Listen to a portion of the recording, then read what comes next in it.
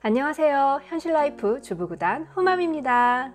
오늘은 주방용품 소개, 그것도 실리콘 소재로 된 아주 유용한 주방용품들을 소개해 보려고 하는데요.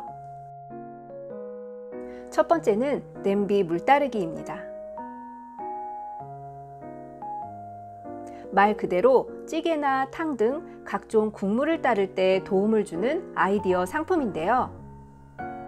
보통 냄비에서 국물을 따르게 될 때 냄비의 넓은 면적 때문에 국물을 흘리는 경우가 참 많잖아요. 그래서 그런 불편함을 조금이라도 덜어주기 위해 나온 제품이고요. 부드러운 실리콘 소재라서 탈부착도 쉬운 편이고, 냄비뿐 아닌 이렇게 프라이팬에 남은 식용유를 흘리지 않게 따를 때도 아주 유용하게 사용할 수 있는 제품입니다. 제가 사용해 봤을 때는 용기 사이즈에 따라 부착 상태가 조금 다르긴 했지만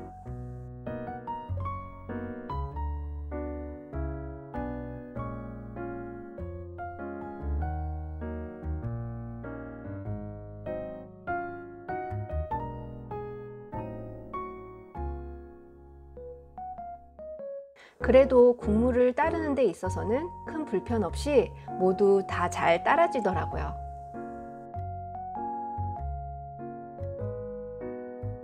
그런데 한 가지 아쉬운 점이라면 국물이 흐르는 이 부분이 조금 오목하게 살짝 둥근 형태였다면 조금 더 좋지 않았을까 싶은 생각은 들더라고요.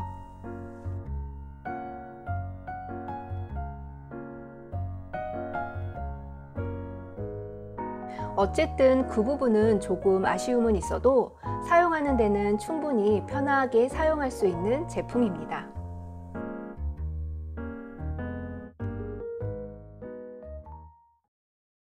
두 번째는 접이식 실리콘 텀블러.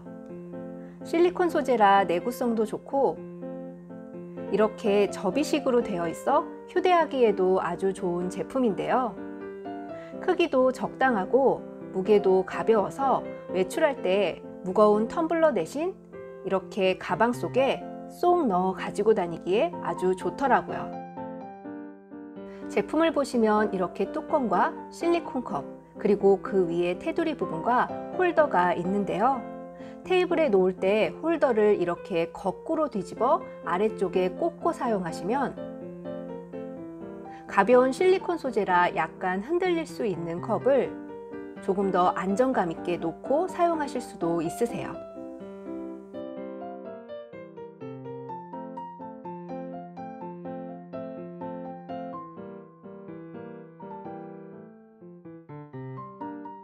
무엇보다 소재가 실리콘 소재인 만큼 열탕 소독도 가능한데요.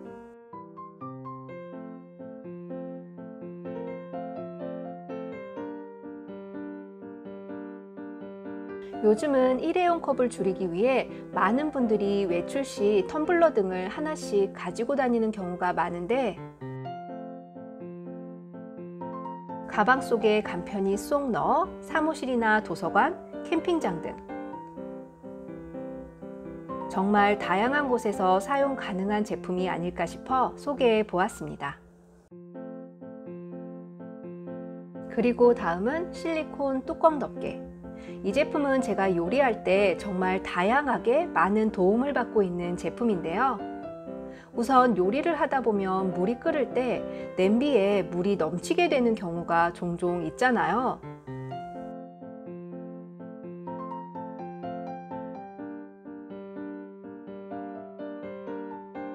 그런데 이 제품을 냄비 뚜껑 대신 사용을 하게 되면 물이 끓어도 넘치지 않아서 짜증도 인덕션을 닦을 일도 없어지게 됩니다.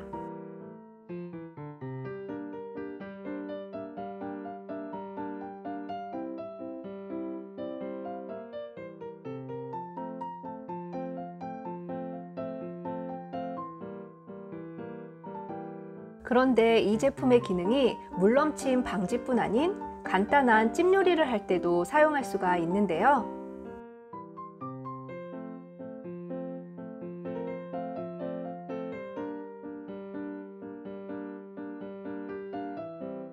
그래서 저는 이 기능을 이용해 냉장고에 있던 떡이나 만두 등의 간단한 음식들을 데울 때면 아래쪽엔 국물이, 그 위로 찜기용으로 이 제품을 얹어서 음식을 간단히 데워 먹기도 하고 있어요.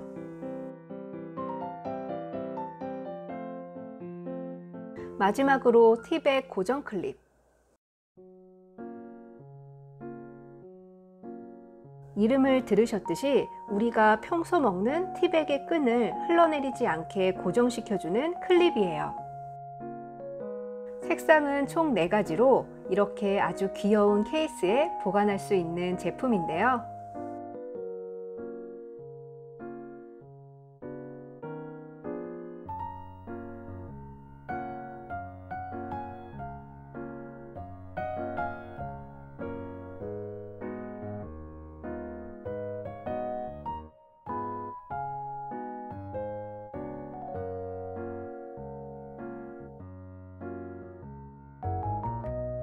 오늘은 이렇게 주방용품 중에서도 실리콘 소재의 용품들을 소개해 보았는데요.